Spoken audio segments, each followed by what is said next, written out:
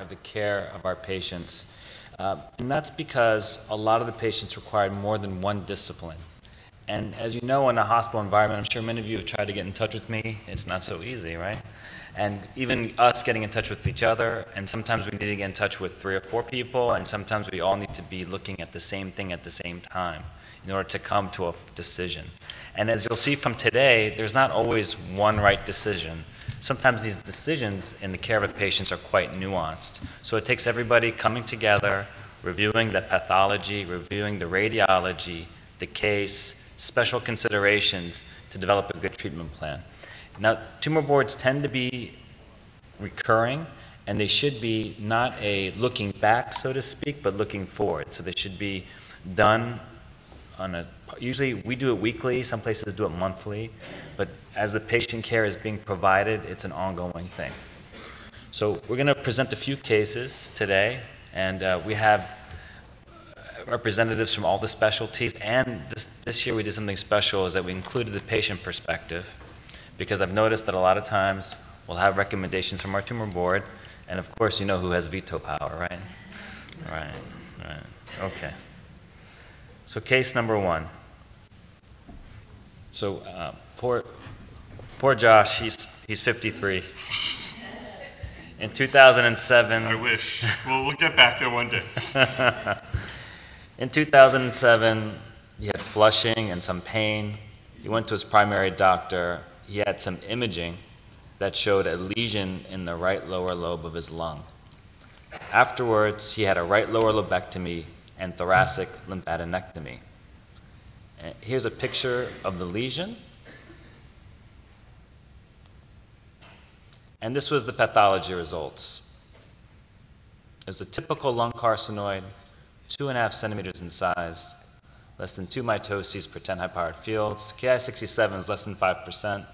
Synaptophysin chromogranin was positive. Dr. Marchevsky, any thoughts?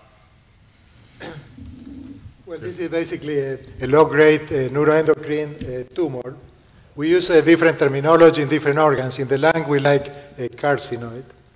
The tumor was 2.5 centimeters in size, which smaller than 3 centimeters is a lower risk category. We use a mitosis, how fast the tumor is growing. And there is a limit of 2 in 10 high-power fields. That is good news. Higher than that makes it an atypical carcinoid. Tumors are known to have a little more aggressive behavior. So you have size is good, the number of mitosis is good, and then the Ki-67 is less than 5, which is another cutoff for good news versus not so less good news. The last 2 features are immunostains that we use to determine that the tumor is neuroendocrine. So both were positive, which classify the tumor as a low-grade neuroendocrine neoplasm. Okay. Anyone have any recommendations for this patient now that we're discussing in tumor board after surgery? Dr. Halperin, does this patient need any kind of treatment at this point? No. Next question. Okay. Does anyone want to venture as to what the surveillance plan should be for a patient like this? Do they just need a chest X-ray once in a while and we're good? Anyone have any thoughts? What do we have to do to check to see if the tumor is going to come back or not? Dr. Lee, do you have a plan for this patient? Yeah, so surveillance imaging, I think there's not complete consensus in terms of guidelines. So this is a relatively low-grade neuroendocrine tumor where the risk of recurrence is still low, but there is still that risk of recurrence. So imaging can either be CT of the chest imaging, usually about either 3 to 6 months intervals to see whether or not there's a recurrence moving forward. So this patient was told by the surgeon, you're good. This is done. Tumor's gone. You can maybe get a CT scan once in a while, you're in the clear. Giovanna, do you have any thoughts about this? This recommendation from the surgeon? On the one hand, I think as a patient, I'm going to feel really good about that. Like, I want to believe that. I'm cured. On the other hand, I'm maybe a little suspicious. Like, is it really true? Am I doing the right thing? But if this is my first experience with being diagnosed with something really major, I'm probably going to believe the physician and just go with it because I really want to believe that I'm done. Yeah, it's a tough case. And then how long would you do surveillance for the medical oncologist? How long would you continue to check scans? Or surgeons here, I know there's no thoracic surgeon here today, so I know it's a tough one. But you're tumor surgeons, maybe you can, how long would you do surveillance if you were going to do imaging? How long would it be done for?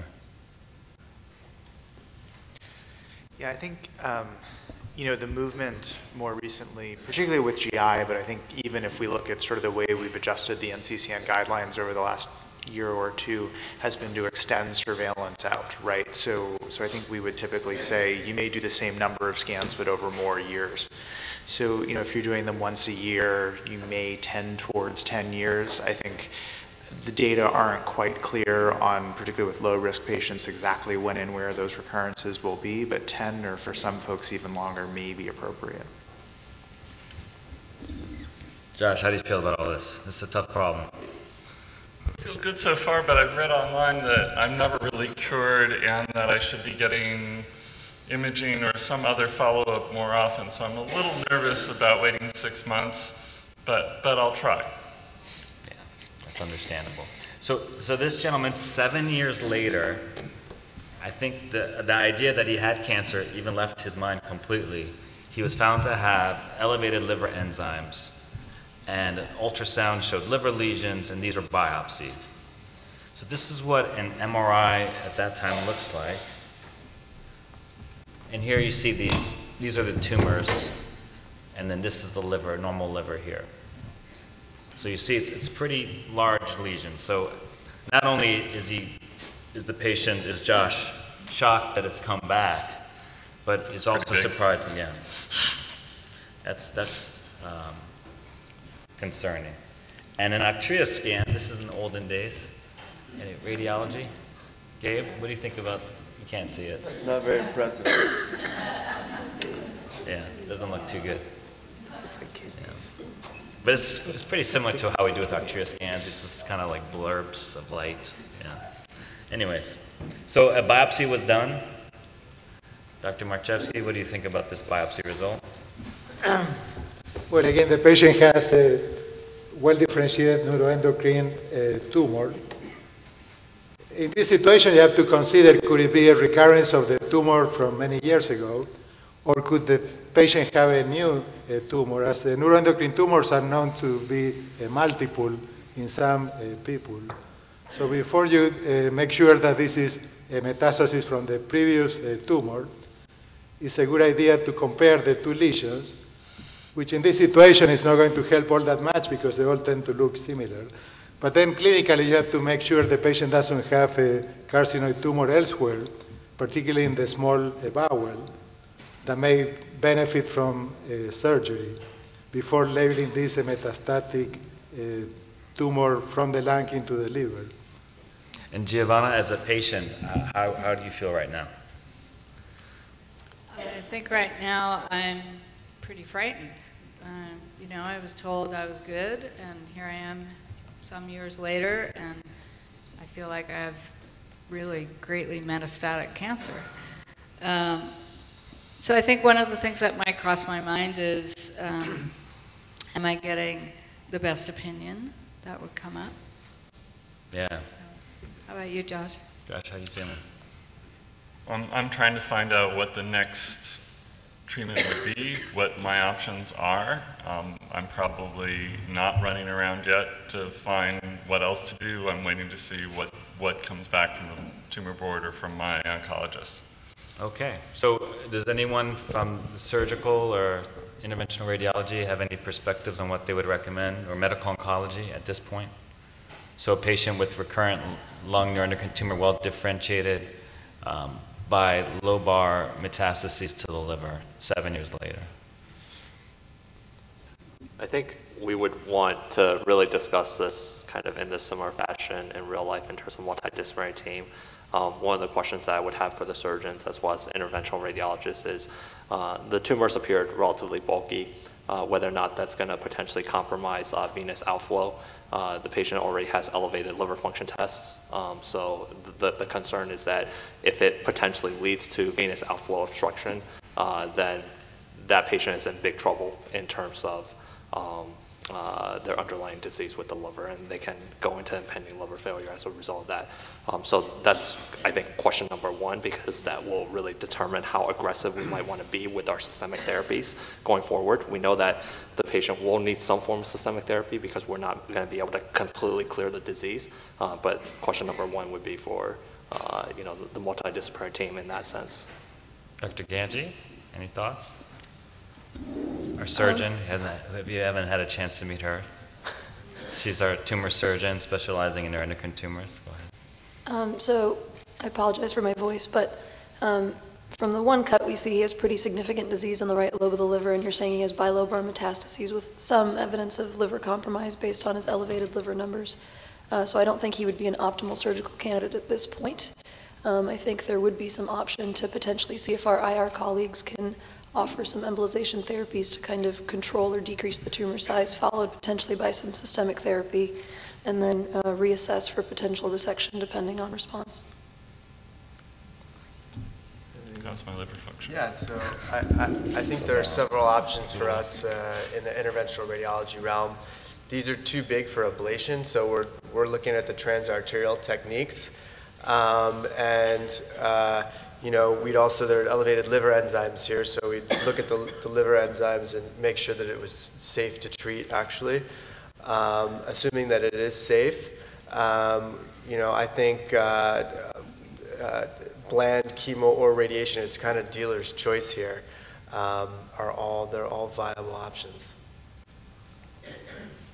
So, Dr. Kasari knows what's happened. So I think that one of the points that should be brought up is that, especially surgeons, first of all, I agree with all the comments of my colleagues.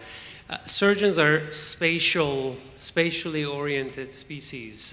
We like to see it. We like to have the information. So if you get calls from our offices saying, hey, we really got to have the actual images, that's the reason why, because something that's in the report, most good surgeons will tell you they look at the images first, they make up their own mind about what's going on, and then they check to make sure that the radiologist read the film correctly.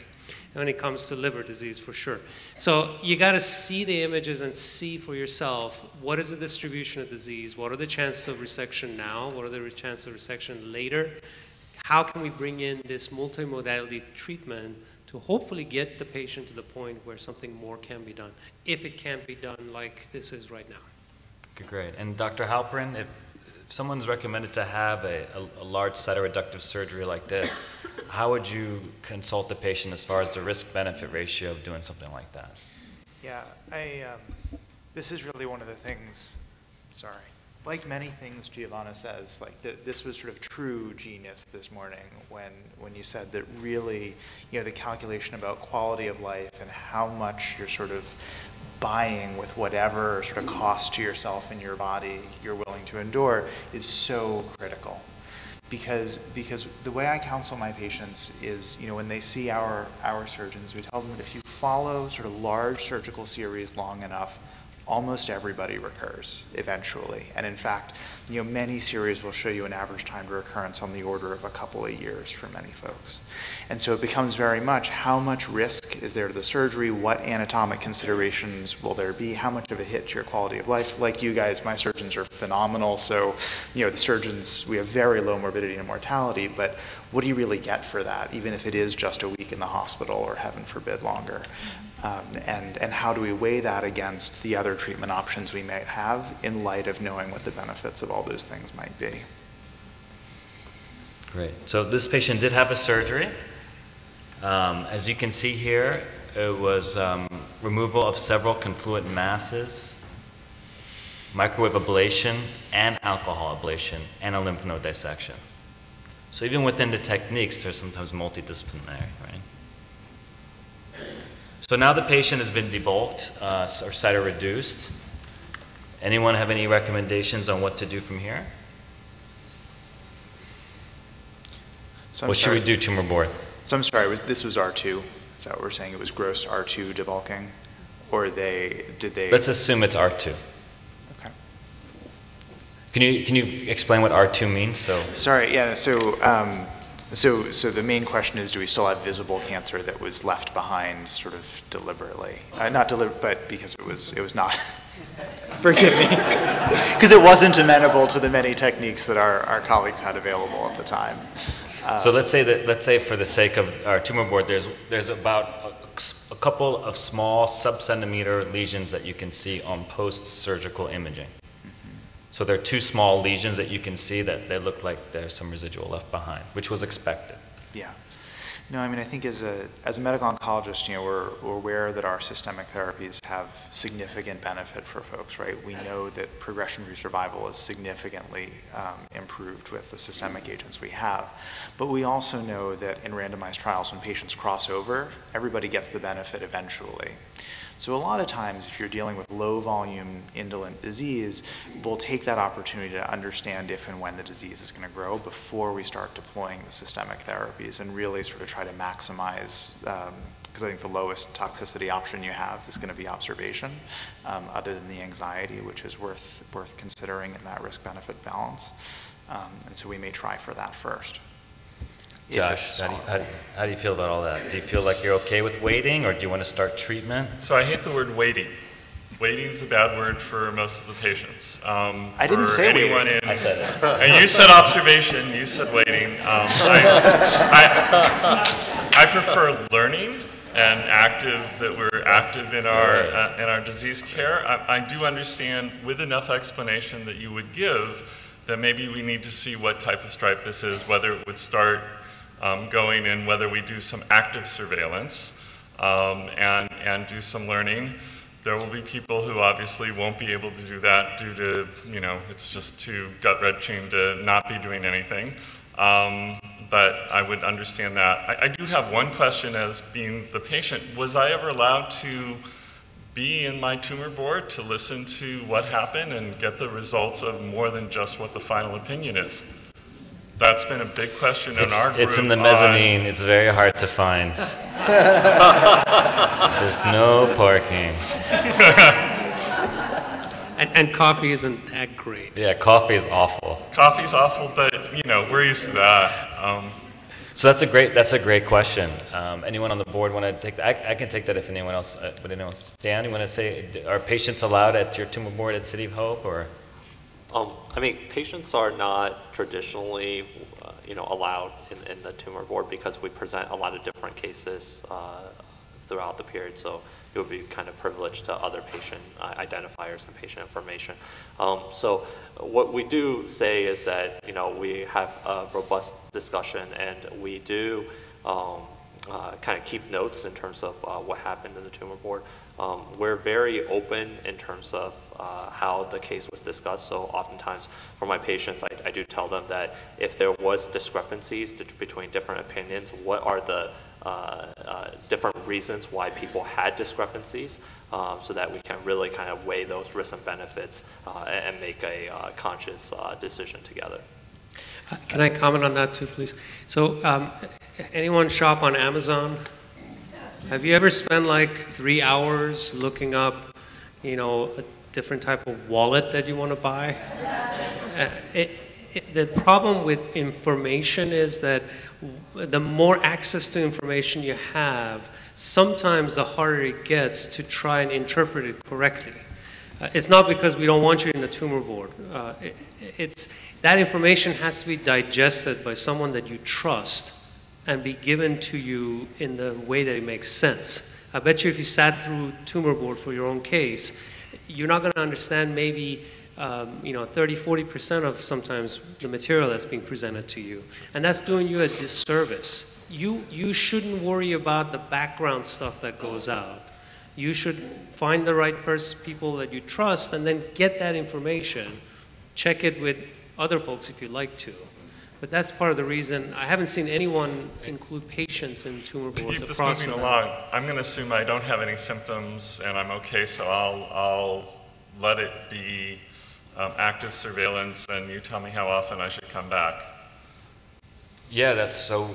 Typically, for well-differentiated low-grade disease, our surveillance imaging plan is about every 6 months. But of course, depends on the situation, that might vary. So in April 2016, how long did you say, Dr. Halperin, the average amount of time was?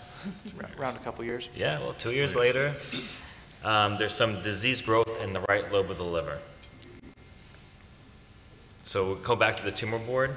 Can you see it? Let me just... Upper right-hand corner. Yeah, it's actually, unfortunately, the screen is kind of dark. We can see it pretty good here. My selfie doesn't look very good. Dr. Lipschitz, what do you think about that? Yeah, well, I mean, I would ask the surgeons if they want to resect again. We'd have to see the rest of the images. Yeah. That's it. That's all the images. I mean, assuming You that would, you would do a surgery again in 2 years? Yeah, I don't rule things out. I mean, you have to have the full data set, as much data as you can, but repeat operations is doable. If this looks to be like in the right lobe of the liver towards the back, and it's far enough away from the main vein that's draining the right side of the liver. So it is possible to go back in there and locally just excise that area. Okay. Any other ideas? I think the question with excision I would have there is he's had a pretty extensive surgery, so I'd like to know what remnant liver he has and what his liver function is. And it looks, I assume it's about under 2 centimeters or so. So it's pretty central, and I think an ablation would be another option for a short interval recurrence in this patient. All right. So these are the options. How about everolimus? Dr. Halperin Ali, standard approved agent. Agreed. Is that? Agree. That's true. That's true. I think that I think the question in all of these situations is really, what do we know about the biology of the, it's sort of what's at the confluence of the anatomy of the situation as was described, the biology of the cancer and the condition of the patient, right? And I think that the biology of the disease is telling us we just did the experiment that a local therapy is going to give us a relatively short interval recurrence. And my question would be, are we sure we want to bark up the same tree again, regardless of modality, IR surgery, or alternative technique, personally. Okay, great. So this patient did receive embolization, then received everolimus and other therapies. But moving forward, we have a gallium-68 scan. Can you see that? So another 2 years pass? Yeah, we could say another 2 years, about the time the gallium is approved in the US. So we have a gallium-68 scan. Dr. Thompson, do you have any feelings about this scan? Gallium-68 PET is a huge advantage over the octreotide because of the brightness of the lesions when they show up compared to background, and the fusion of the lesions with the anatomy, so you can see where the heart is up the top and the liver, and then the blob down the bottom is the bladder. It's always surprising to our patients to find gallium-68 PET showing up things that they didn't know they had. And that's the problem with sharpening the lens and taking a look at the fine detail, is you're using a different tool. It's a more sensitive tool for detection of small things. And frequently it shows up things that you didn't know you had that were not evident on other imaging before.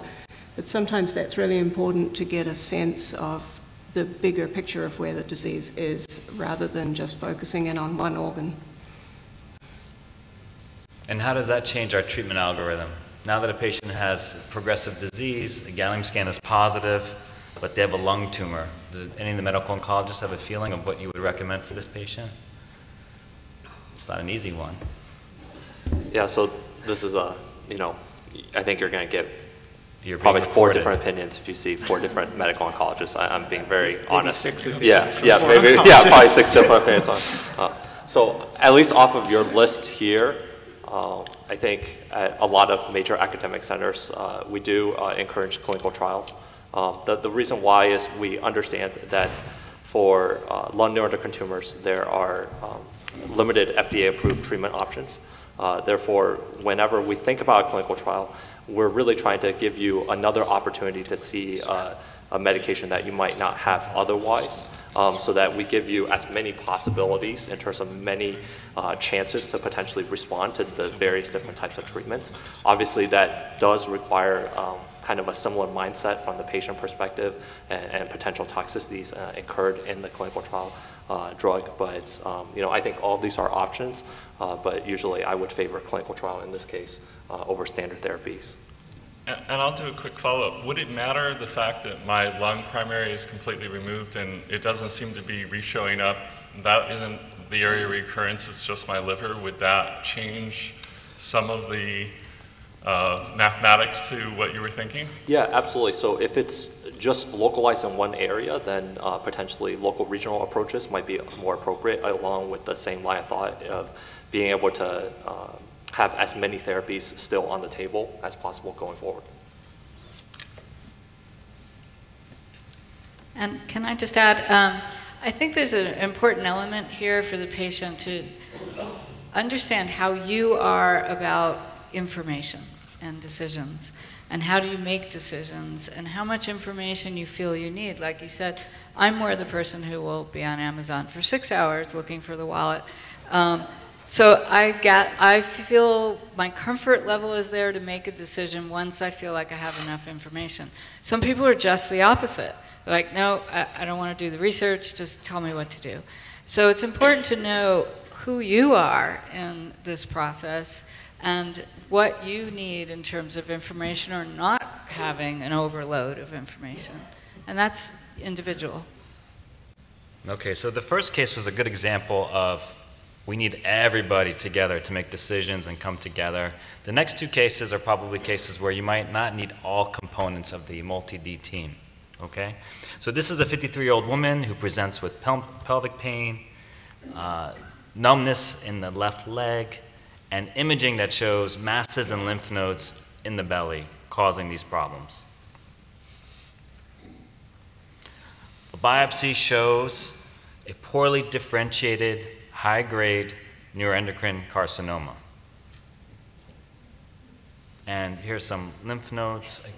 This picture is better. Here are lymph nodes here surrounding this vascular structure. These are not normal lymph nodes. So for our medical oncology colleagues, how would you approach this problem? Chemotherapy. Next question. Does it matter to you where it's coming from? So it actually, to some extent, it does, and that's only because I think that there's significant heterogeneity in sort of the biology of high-grade neuroendocrine neoplasms, such that the uptake of that sort of frontline atezolizumab immunotherapy incorporation that was discussed earlier is a little bit under it's a little bit, I won't say contentious, but debated in terms of whether it should be deployed outside or sort of with extrapulmonary high-grade neuroendocrine carcinomas. So if you told me this person had a large lung mass with regional adenopathy from that, which he didn't, she does not. They would see one of my lung doctor friends and that person would get immunotherapy. If they see one of the sort of extrapulmonary high-grade neuroendocrine carcinoma people, beyond that I would say no, it's chemotherapy, chemotherapy, and chemotherapy. And if we don't know? If we don't, so it's an excellent question, right? Because epidemiologically, we actually can see that unknown primary high-grade neuroendocrine carcinoma tracks exactly with small cell lung cancer of the lung. So as smoking went up and pulmonary high grades went up, extrapulmonary high grades went up, and then as smoking cessation took hold in our population, and then the incidence of the cancer went down, so did unknown primary. So. Interesting. It mirrors it beautifully. It's just an order of magnitude different. Giovanna, your medical oncologist is telling you it's chemo and that's it. Is that okay? Next question. If that's, yeah. That's what he said.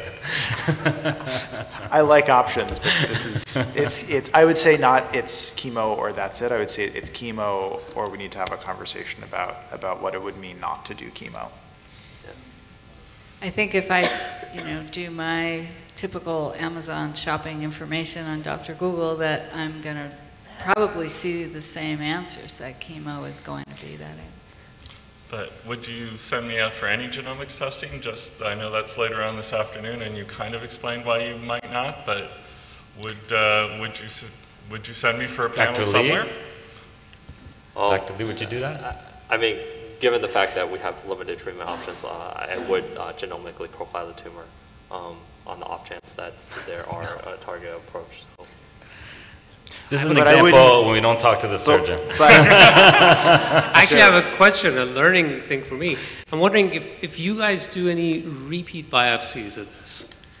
With the heterogeneity that's there with KI67, and a lot of the decisions made on that. Separate, totally separate question, actually. Fascinating one, but totally separate. So first, though, Dr. Lee's point, which is I absolutely agree, like genomic profiling, extremely reasonable, but do not wait, right? It's go ahead and get it, but it has no relationship to what you're about afterwards. to do. Exactly as exactly as you said, Josh. It's it's great down the line to know, and this is when you have tissue you may be able to send. But absolutely don't wait for it. It's the same chemo no matter what. This is a type of tumor where we always say normally for most neuroendocrine tumors it's not a sprint but a marathon, right? But this is a high-grade, poorly differentiated neuroendocrine carcinoma. So this is a time where we do have to sprint. So you do need to start treatment right away. So my patient. Well, here's the molecular findings. So we did molecular findings. We started the patient on chemotherapy like you recommended. When it was discussed with the patient that we need to do chemotherapy, she said, no, I don't want to do that. And I said, you really? I said, everything you guys said, that's it. That's what you got to do. And she's like, nope. We're going to do immune therapy. And I said, please, let's just do chemo. Let's do chemo. So she agreed. We started the chemo, and then we got molecular testing, and this is what the molecular testing showed. Anyone want to take a stab at this? Does this mean anything to the group? Some people would look at this and say, I don't know what this means. This doesn't mean anything to me. It's kind of complicated. The graphs are much harder to read. This is common. So we get molecular findings, and a lot of times it's hard to interpret them, right? So I think as a patient, I look at this and I just want to know, is there anything actionable? Right. I mean, is there? Yeah, as a physician, I have exactly the same question. And what I honestly mean by that is, are there prospective data that tell us that acting on one of these things for this person will yield benefit or harm? And I think the answer really is no, as in terms of outside of an experimental setting. That being said, as data are emerging, we may use this to influence among the various non-data driven or clinical trial options, that we would have. But in the standard realm, this to me is not actionable. Yeah, and this is a particularly tricky case because PD-L1 amplification is a pretty rare event and being discussed. And so this patient, she was like, I do not want to do chemo. And she kept telling me over and over again. And she pushed me, and so we enrolled her into the DART clinical trial, which was the recent study that was actually showed positive results. So she was enrolled in Nivo-IPI, and she was on treatment for almost a year. She had some immune-related side effects, but otherwise she stopped, and her cancer hasn't grown for about 2 years now. And every day she comes, she brings me like a health juice, and she's like, Doc, let me take care of you. If you ever need any medical advice, I'm always available.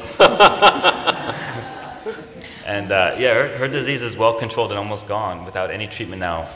Well, and if I could just take please. A moment. So this illustrates actually a number of really fantastic points, right? One is, sorry, it's a chronic issue with me. So this illustrates really a couple of beautiful points, right? So one is, how much you worked with your patient to decide together what the most appropriate thing for her was. And the fact that you were able to match her to a clinical study such that you were able to get her what she wanted and also make this not just some pretty pictures on the screen, but data that other people can learn from and hopefully benefit from.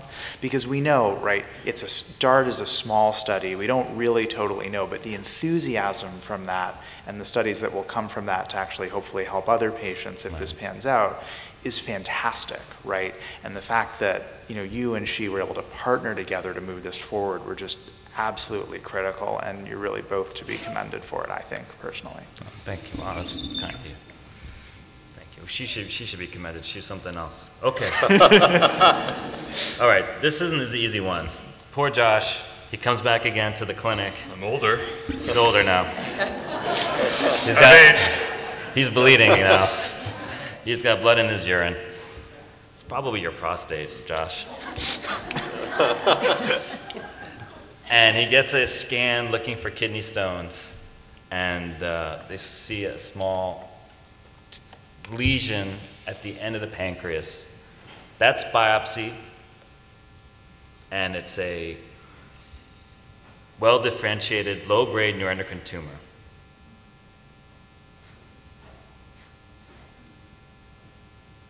In case anyone's interested, it's about 14 millimeters, which is, not that big. Tumor board, any thoughts, any plans? Surgeons? Yeah. Well, surgeons will always say cut, of course.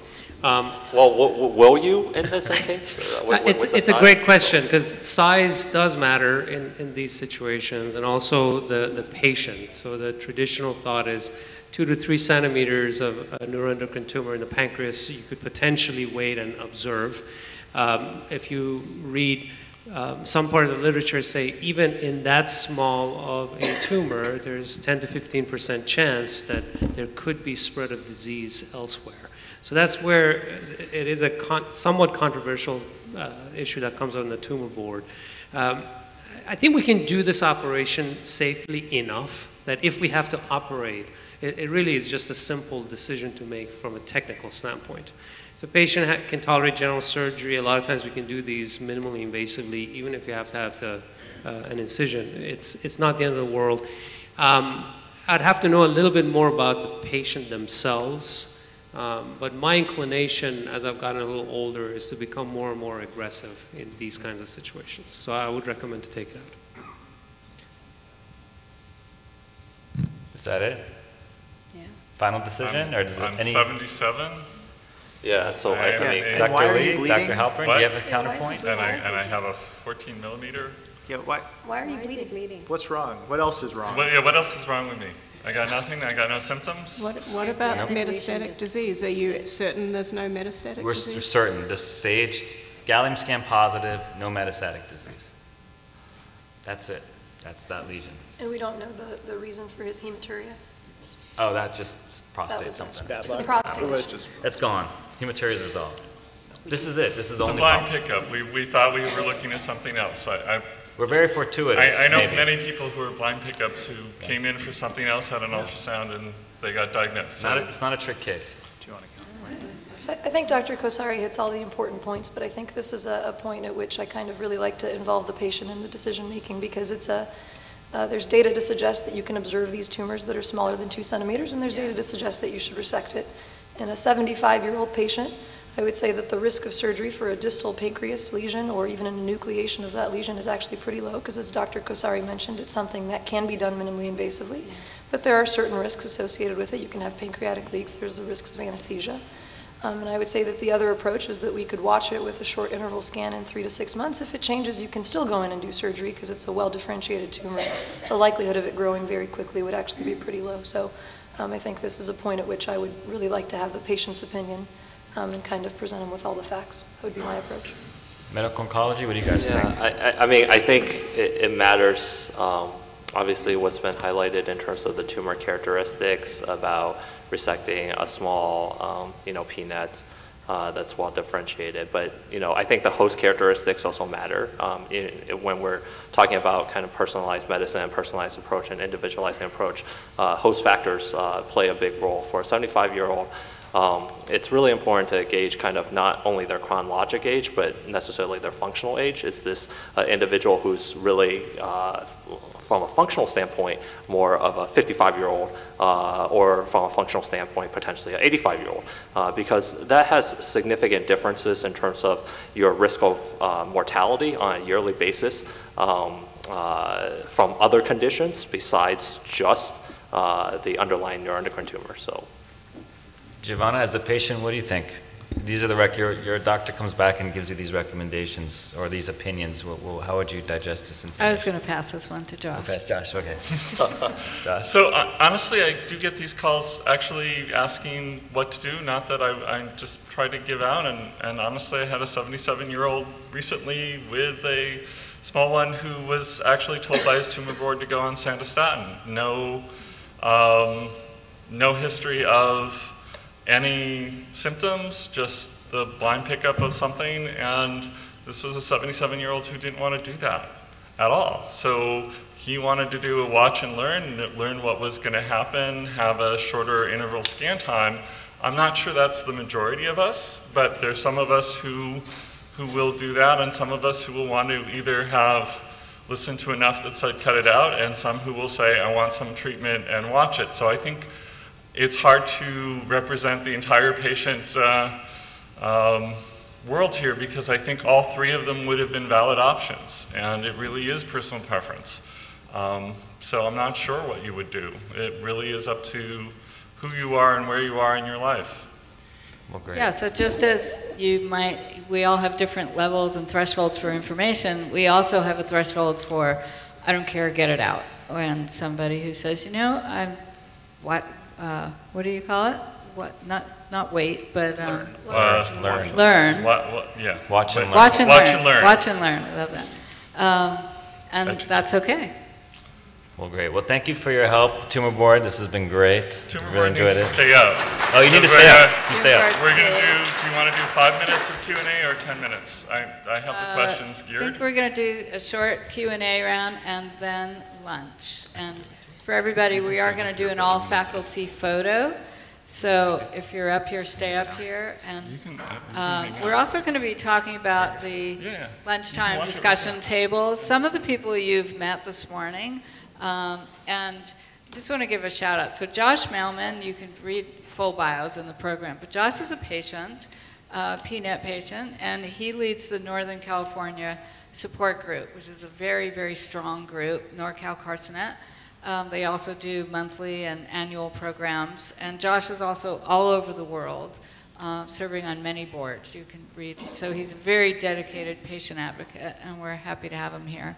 Also, just our visiting guests, Dr. Dan Halperin, who flew in to join us today from the Mayo Clinic, and I'm sorry, yeah. Indiana. No, MD Anderson. MD Anderson. It's a small regional cancer I'm so center. sorry. People have never heard of it. It's totally He fine. covers the entire country. And Dr. Dan Lee from City of Hope, who many of you know, and the rest of our illustrious panel are from Cedars. Dr. Louise Thompson is nuclear med here, and she will be giving a talk this afternoon on PRRT. So at the lunchtime, if you look in your programs, there's 17 tables. You can choose the topic that you would like to address. And in a moment, Andy's going to come up and we're going to give like a 30-second pitch for each table to help you decide where you'd like to spend your lunchtime. Hey, so you guys have been actually, I also run Slido for a couple different conferences, including this one. And some of you have been doing questions. Those of you who are on the Facebook feed, we've tried to take your questions and join them in here. We have about 20 questions now that people have been looking through. I'm going to highlight some now that our illustrious board here can take a look at, and we'll see what they do, and then we'll do some in the afternoon. I think we answered this, one or two of the surgeons, but this is the follow-up. What do you do on follow-up? Is once a year enough, or how do you determine it? And is this site-based and resection-based? How much they got? Any one of the surgeons want to take that one quickly? Sure. So when it comes to small bowel, obviously the question is, how do we know it was all removed, and the extent of it? Is that the question? The first one? Yeah, they had the small bowel removed. Yeah. They had liver metastases, but they're stable on lanreotide. They're getting that once a month. They're now being told to be followed up once with imaging once a year. Is that enough, or they're a little freaked out that it should be more often? How do you tell people between 6 months and a year this is 3 years out and they're stable and with liver mets?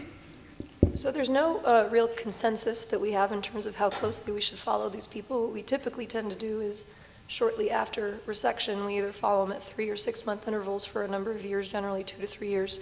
And if the disease remains stable, then at that point we feel that it's sufficient to follow once a year, annually. So this is right in line. They were good for 4 years. We're at yearly now. At this point, based on what we know. What did I do here? I just moved. Oh, I'm on the wrong page because it did.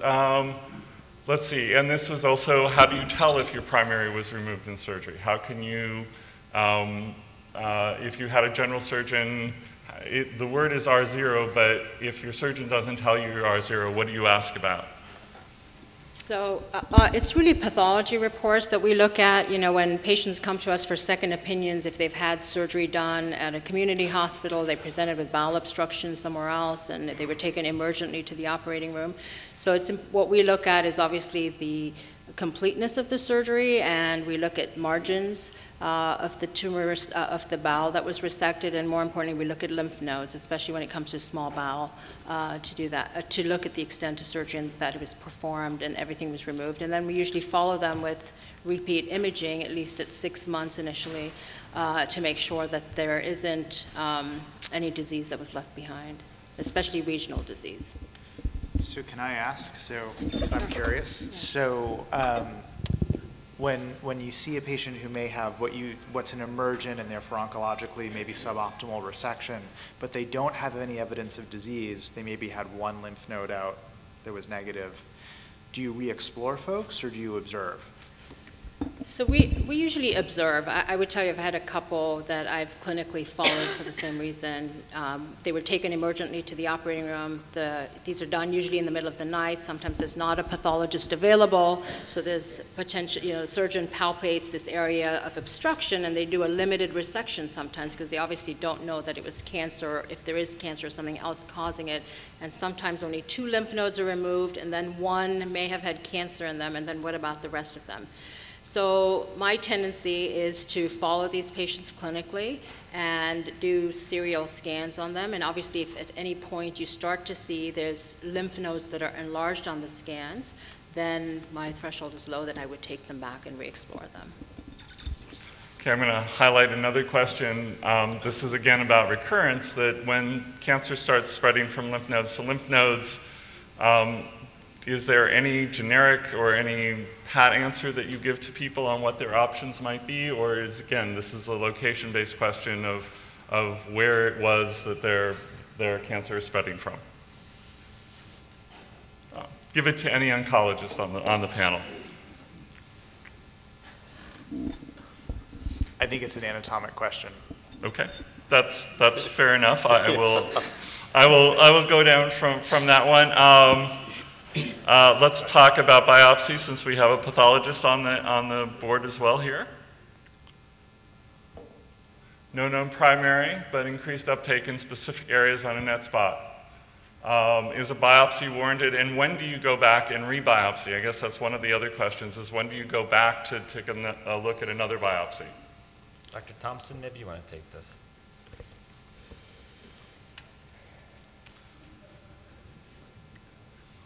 It's a little hard from the question to know what the background was that led to the net spot. I think the net spot positivity tells you that you have a disease with somatostatin receptor expression, which gives you a lot of information about what kind of disease you have, but it does not tell you much about whether it's going to be well differentiated. I guess the net spot's more positive in well differentiated disease than it would be in poorly differentiated disease. But I would say, as an imaging doctor who doesn't order biopsies, if I was in this situation, I would want to know what the under the microscope looked like.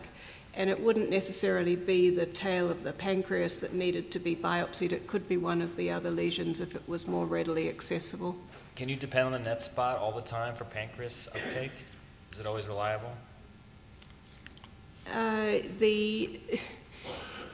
It's not recommended as the diagnostic tool for determining what the tumor is. If somebody presents and happens to have that as the first assessment, which is not usually the case. Usually the test is coming after we know what the diagnosis is likely to be. But no, it's not validated for determining what the true diagnosis is. And I know nuclear medicine will come up in the afternoon, but on the LACNETS information table, the SNMMI and NETS came out with the appropriate use criteria for gallium-68, and it will go through the criterias of what we consider when we should use these in practice. Dan, were you on this? No, not on that. Oh, I was. I'm sorry. But you were about to. I'm sorry. Go for Just it. didn't get that invitation, Josh. That was bad. No, I think when you're as good as Dr. Thompson is, you might not end up in the situation that we do as medical oncologists sometimes, where we find reports of outside scans where there's uptake and avidity in various places, and we're asked to comment on whether this is definitely cancer or not, right? And I think actually the take-home that you may be driving at is that just because something has somatostatin receptors does not mean it is a neuroendocrine tumor. And in fact, in the tail of the spleen, in the tail of the pancreas, where you can see splenules and things, right. Even in patients with active tumors, you can run into issues where you see sort of fake outs and false uptake that I believe actually... I would call them artifacts. Artifacts. But yes, the artifacts of the imaging in the exactly. But they're the not onset process of the pancreas right. would be. And they're not necessarily artifactual. They're real. They're somatostatin receptors there. They're just not tumors. And that can get really, really delicate when we're dealing with questions like this in particular.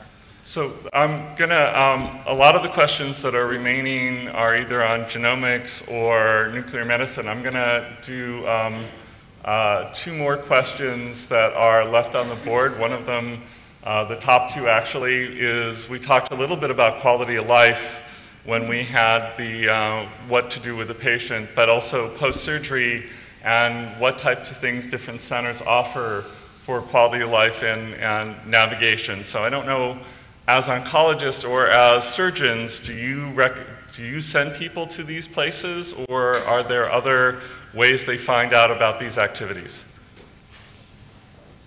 Yeah, I mean, usually if you're having a Whipple surgery, it tends to be, if you're at City of Hope, Cedars, MD Anderson, a major center, usually you have a team approach, so they'll have a lot of different subspecialty supportive services, whether it's palliative care, dietitian, social work.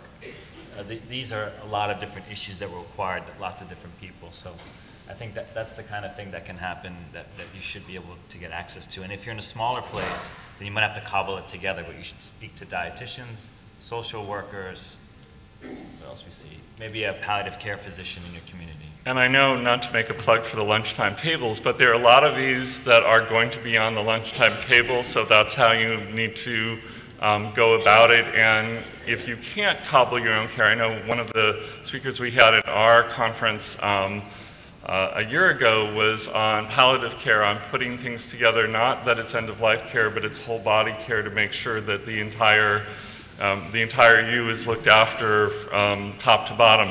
The last question that we'll do before we go to break and actually do the introductions for the table is high-grade, well-differentiated nets. How is that much different? Because now we're talking kind of the rares here. How is that different than some of the things we heard about earlier? So this is a rare entity based off of a pathologic classification that has been made in terms of a well-differentiated grade 3 pancreas neuroendocrine tumor. So one of the things that's fundamental here, I think, is, what is the degree of expression in terms of the Ki-67 proliferation index on pathology? So that's one. If it's relatively high, then you might want to treat this potentially with aggressive systemic therapy approaches, more like a poorly differentiated high-grade tumor. The other aspect of this is, does it express somatostatin receptor activity, whether it's on functional imaging with gallium imaging, or you can even stain for SSTR on pathology as well, because that might, if you're a well-differentiated G3 with Ki-67, let's say around 25%, and it's really more behaving like a G2 tumor with somatostatin receptor activity, then you might be able to still treat it like a well-differentiated, more like a G2 type of tumor. Oh yeah, sorry. No, please, one last word for Dan. Dr. Halperin, I'm sorry. You can have more than one word, though. Words. I'd have to pick it really carefully, Josh. No, what I would point out is that, the rationale for splitting these into well-differentiated and poorly differentiated neuroendocrine neoplasms with grade 3 is to avoid in old days, we were shoehorned into managing patients with aggressive therapy that may have been out of proportion to the disease purely because of an elevated Ki-67. And I think of this as giving us a little bit more leeway as clinicians to have the opportunity to manage people more in sort of the well-differentiated vein. So it sort of separates out the data a little bit for you, so you're not forced to do something that doesn't make sense for someone. But it also means we really don't know specifically what to do. But it also helps us, you mentioned a really perfect thing about the clinical trial and putting someone in and not excluding someone based on something. So this gives us a little better or different way to do this, or have we put too many different piles out? Depends whether when the trial was written you could lump or split. Right, so I think one of the issues I've encountered over the last couple of years is this is a relatively new classification scheme, and the life cycle of clinical trials is such that oftentimes ones that are active reflect the classification scheme of 2 years ago when they were designed. So I think now we're getting into a realm of clinical trials where well-differentiated grade 3 neuroendocrine patients are eligible, but it's unfortunately been rough going. So I'd like to add to that. This is constantly evolving. It's very dynamic. So you'll hear some of these classifications are brand new. They just changed. And so what may happen with the patient is like they get a biopsy when they're diagnosed, and then maybe they have a surgery later on. And now they're all 3. They're grade 1, 2, and 3 because different tumors were biopsied, and now they're all of them. So it's not as simple as just putting everything into a box.